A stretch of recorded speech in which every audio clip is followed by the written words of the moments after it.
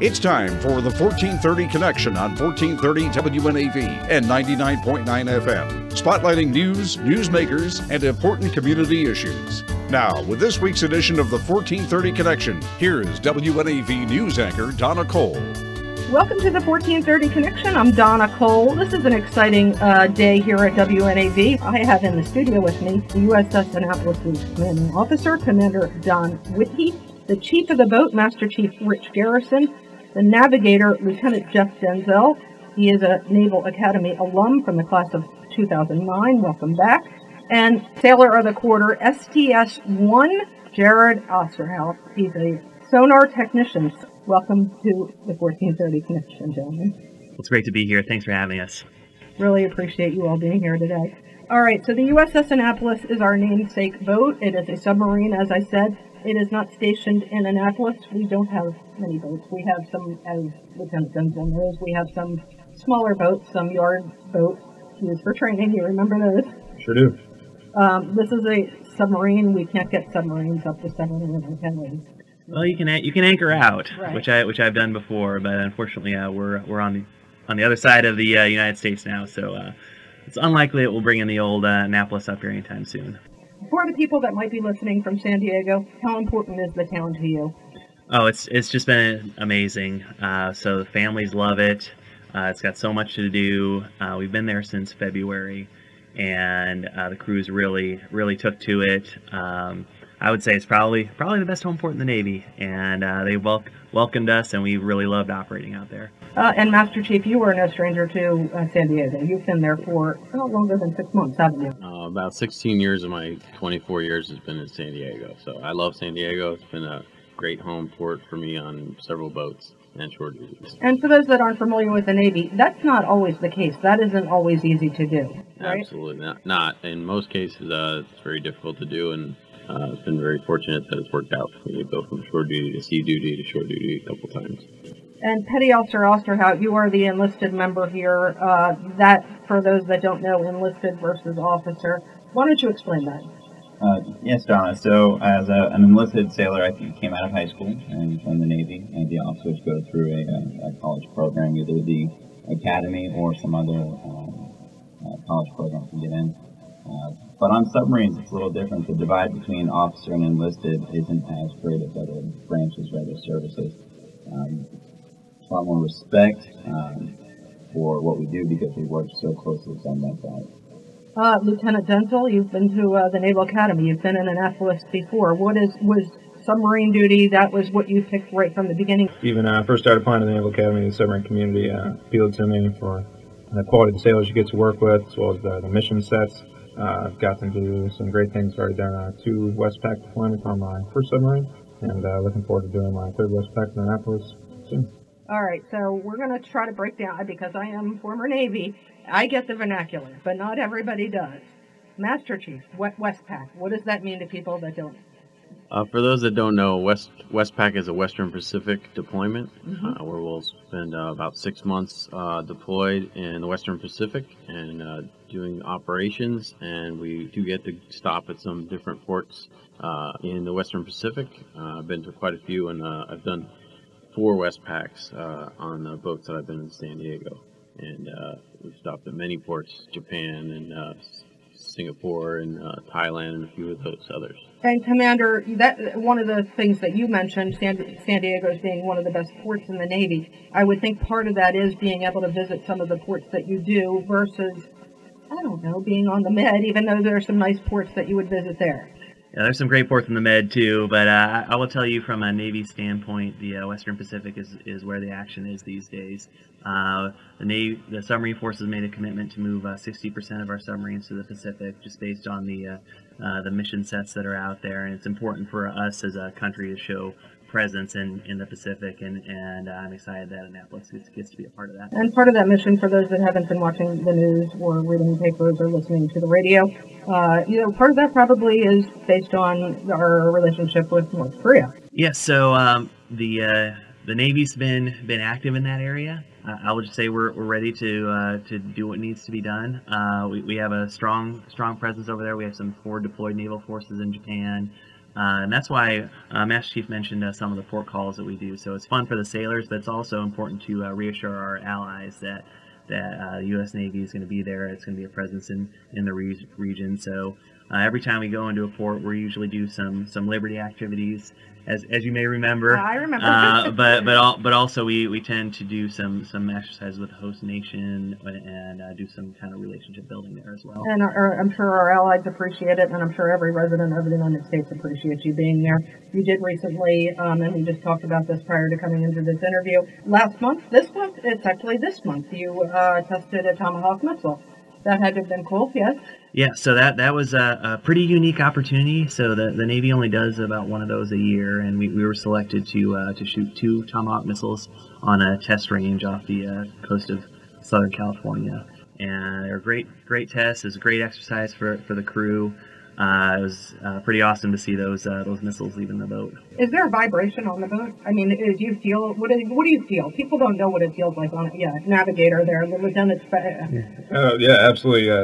The launching of that Tomahawk missile is felt throughout the entirety of the boat. The second it goes off, and I don't know how to describe it other than like a very quick thump that shakes the rest of the boat. That's the power of the United States right there, that quick thump.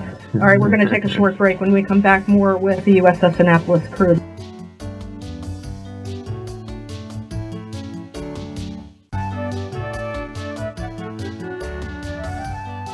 Welcome back to the 1430 Connection. I'm Donna Cole. In the studio with me today is the commanding officer of the USS Annapolis, Commander John Witte, along with the chief of the boat, Master Chief Rich Garrison, Navigator Lieutenant Jeff Denzel, and Sailor of the Quarter, STS1 Jared Osterhout. That's for sonar technician. So he is down in the belly of the boat listening to sound. Did you ever see yourself as someone that specializes in this science of sound? And it is a science. It is a science. No, I didn't. When I first joined, I thought I wanted to be a corpsman. I thought I wanted to go work with the Marines, and the Navy told me I didn't. And it's honestly one of the best career choices. I did not know I had such an aptitude for the science of sound in water. I didn't know there was a science of sound in water. But since going through my advanced schools after boot camp, and since showing up to the boat on the Annapolis, I spent the last 5.5 years becoming an expert at my job. And I'll tell you, whales sound exactly like you would hear in the ocean. Because I'm so into wildlife, and I know there's some things we can't talk about. Let's talk about whales. The things we can talk about, whales. They sound like whales. I don't know how else to describe it, but it was so amazing. The first time I heard it, I was sitting at my stack, I had my headphones on, and I heard this sound, and my face just lit up with a smile, and I turned around to my supervisor, and I said, I heard a whale. And my supervisor had been in the Navy for 16 years. He says, of course you've heard a whale. They're in the ocean. So the young bright eyes of the young sailor. And I got to see that when I became a supervisor. I got to see that with my junior sailors as well. The first time I heard a dolphin squeak or a shrimp make its little pop. When you were brand new to the Navy, did you ever ask for a BM punch? Because I made that mistake. I'm raising my hand. All of you are, yeah. No, I didn't make that one. I worked construction with my dad before I joined, and I knew that there was no. I knew to think twice before someone told you to run and grab a punch from someone. Yeah, I'm the dizzy, dumb, whatever. And Lieutenant, you shook your head. Was that something that you're warned about in the Naval Academy? I mean, there's a slew of things like that. We have the shaft seals on board, so we talk about feeding the shaft seals, so we don't have feeding the shaft seals. Right. Lovely. Not an animal. It's right. Just a piece of equipment. Right. Or the mail buoy is the other big one. You tell the new guy, we got to go get the mail buoy, so you get like rain gear and a hook. But back when I was in, there was no social media evidence of any of this stuff, so I think this one must be great. I need to see this. The mail buoy. I forgot about that one. The BM punch is not a tool. It is literally a punch in your arm from a bosun mate. So there's that. All right. So you are a Los Angeles class fast attack submarine, the USS Annapolis SS760. You were launched May 18th, 1991, commissioned 1992. Over 20 years old. It's been said that they're supposed to be, these submarines have to be refurbished, refreshed every 25 years. You went into overhaul back in 2015. Did you get everything you needed? Is the boat ready to go? Is it perfect? Definitely. So I have the luxury. as we talked about, I just took over in March. Right. And, Congratulations again. Thank you. The chief of the boat and pay officer out. We're there for a lot of that work. So it's heavy industrial work, but the good thing is since we've been out in San Diego, we've been able to carry out a pretty quick tempo and spend a lot of time at sea. So the boat's in great condition. So although the boat was commissioned in '92, we have the newest fire control system, the newest sonar system. So that's the great thing about our submarine forces is we're able to upgrade and stay at the leading edge of technology. So I would say Annapolis is very much ready to go out and do what we need to do. Cool. Okay, women, because I'm a woman, and I should ask this, and I would be remiss if I didn't. The Navy lifted its ban on women in submarines in 2010, starting with officers. Do you have any females on board? We do not. There are a couple submarines on each coast that have been selected for that. Also, we've just started accepting enlisted women as well. Perfect.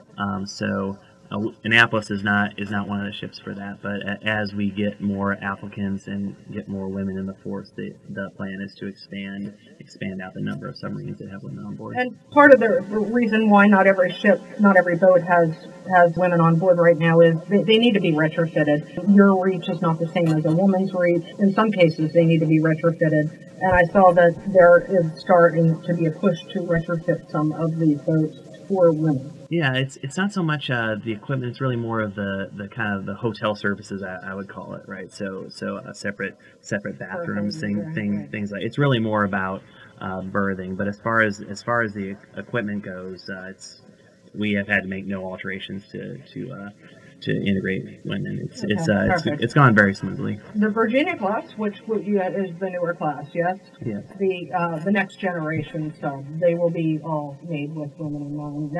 Navigation. Your job is to literally make sure, this Lieutenant Denzel again, to make sure the CO knows where he's going, right? That's right. So every submerged officer of the deck is the navigator of the watch. But when we go through straight transits or restricted waters, that's when that piloting party and I do the piloting party.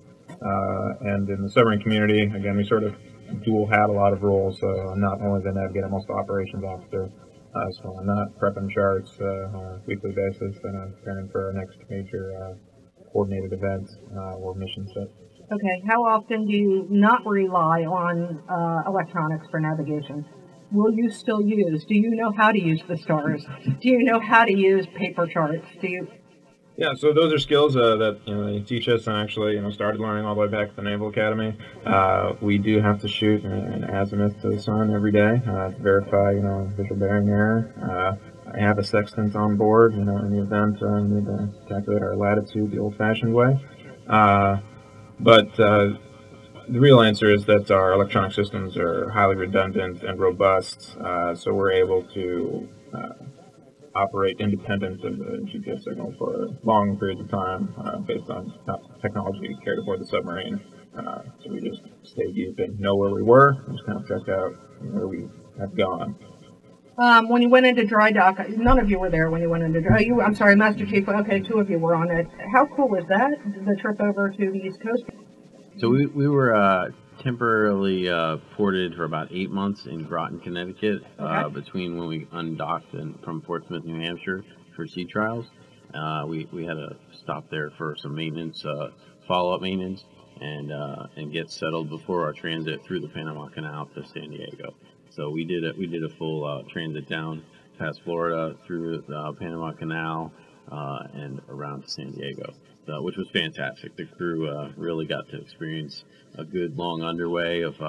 We did quite a few things. In fact, from your time, we also did a crossing the line ceremony. Yeah, when we pretty went cool. through. And explain what that is. So crossing the line ceremonies, when a ship crosses the equator, we were able to dip below the equator and conduct a ceremony, which it's kind of a rite of passage and a tradition, and we tried to. Nowadays, we don't get to do as many of these traditions as we used to do. Still cards handed out to the sailors? Yes, we did. So we everyone got to participate and got to do some kind of silliness to celebrate the significance of that, which the Annapolis had never been on the West Coast and had not been across the equator on the West Coast. So that was really significant for the whole crew. So the captain actually prior to Commander Witte taking over, he was actually what we would call a WOG, which is when you haven't done that ceremony, you're kind of initiated into as a shellback. Yep.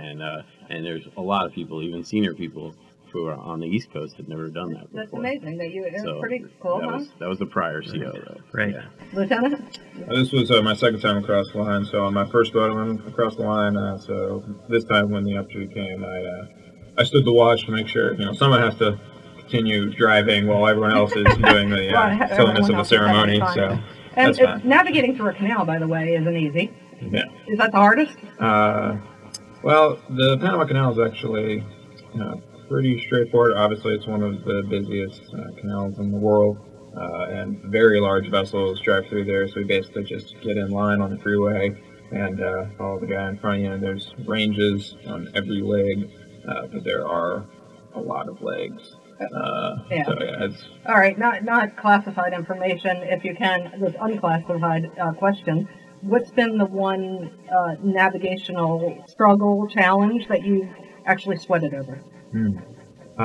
So while we were driving to go to the equator, I had actually just released Navigator like that afternoon, and so it was like my first night as the nav, and we had a minor issue where some of the soundings weren't properly loaded into the charts.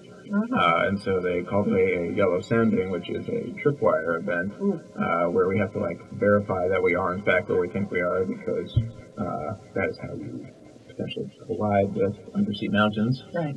And obviously at the equator, not a lot of boats choose to drive right at the equator because the currents are not great down there, just based on a Coriolis effect.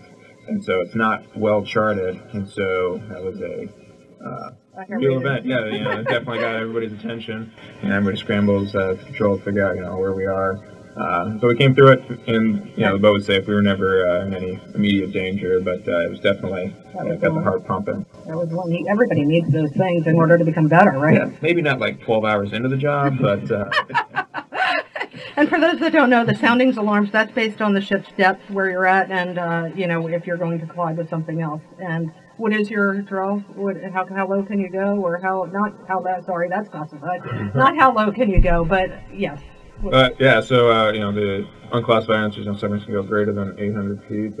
We were probably cruising at 500 feet at that time, but still, having 500 feet of water above you and potentially running into ground, and then that was something that USS San Francisco had to go through in the early 2000s. So obviously, it was eerily similar, the circumstance of those events, even the latitudes involved. So yeah.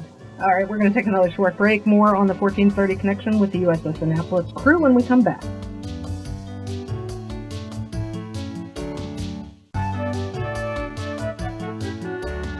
Welcome back to the 1430 connection. I'm Donna Cole. I'm in the studio today with members of the USS Annapolis crew. Commander John Witte, Chief of the boat, Master Chief Rich Garrison, the Navigator, Lieutenant Jeff Denzel, and Sailor of the Quarter, Petty Officer First Class Jared Osterhout. So what brings you to Annapolis? So the reason we want to come out here is to keep this tie strong with our namesake city. So we're lucky in submarines, as a lot of the Los Angeles classes are named for cities, and it's really unique that we have a community like Annapolis that we were able to represent, and the opportunity came up to plan a visit out here. So we're visiting with some members of the community. We're going to tour the State House later today, and we have meeting the mayor. Yes. So we're excited about that. And we're also doing some events with the Naval Academy as well. Nice. And this is not your first trip to Annapolis. It is not. My last submarine, USS Minnesota, we came up here for the homecoming game, and so we anchored out. This was back in 2013. It was a good game, actually. They beat Pittsburgh on a last-second field goal. Nice. So it was a great time for the crew. So we anchored out there, and we were able to get the crew some time ashore. We took about 50 sailors to the football game, And so it was a great experience. And Master Chief, have you been to Annapolis before? I have not. This is my first time, and it's fantastic so far. I'm excited for everything we've got planned for the rest of the trip. So if you don't already know, our State House was the place that General George Washington resigned his commission to become the President of the United States, the first President of the United States. So when you see the State House, there's a little bit of history there. Very exciting. And Lieutenant, I know you've been here. You spent 4 years at the Naval Academy. It's good to be back, isn't it? Oh yeah, that's great. And I was a little concerned, coming back during sleep summer where I only have memories of 100-degree heat index days, but we looked out and the weather's been great while we've been here. And Petty Osterhout, have you been here before? I have not. No, this is my first time, and it's been great so far. Where are you from originally? I'm from Florida originally, a small town called DeLand, north of Orlando. Very cool. All right, so what's next on your list of to-dos with the boat? You're heading out on a cruise, I'm guessing, at some point in the near future, and how long are those cruises? Yeah, so early next year we're going on deployment. So the rest of this year we are in the training cycle. So we have some advanced training coming up, and also being in San Diego, we do a lot of exercises with surface ships. So we've got an exercise with a carrier strike group coming up to help them certify for deployment. So we have a lot of local operations, is what we call it. So we'll be in the Southern California operating area, just getting our skill, working on the skills we'll need to deploy. Being on a submarine is one of the most challenging assignments for families because you can't communicate with your families for several months at a time. Any of you married? Yes. Yes, Master Chief. How does that affect your family? It's very challenging, and we definitely don't have the same communication available to us as surface ships do in general. We can communicate during local operations. On deployment, it becomes a lot more difficult, and but you have to make sure that your family's ready to handle things on their own. We also have to have programs in place to help, like ombudsman program and some family readiness programs that can help out families. The squadron has to help out families when we're away at times, but we have to have that strong support system within the spouses so that they can help each other out, because things do come up on deployment and we can't always call home and answer the questions, or receive an email that you can answer, how am I going to deal with this problem that came up. Right, it's tough, and it's not just for the married people. There's girlfriends, boyfriends, there's moms, dads that can't reach you all, or that you can't reach, and just know when I say thank you for your service, that includes your family members as well. Absolutely. Thank you. Thank you all for joining me today. It's been great to be here. Thanks so much for having us. This is Donna Cole on the 1430 Connection. We will see you next week.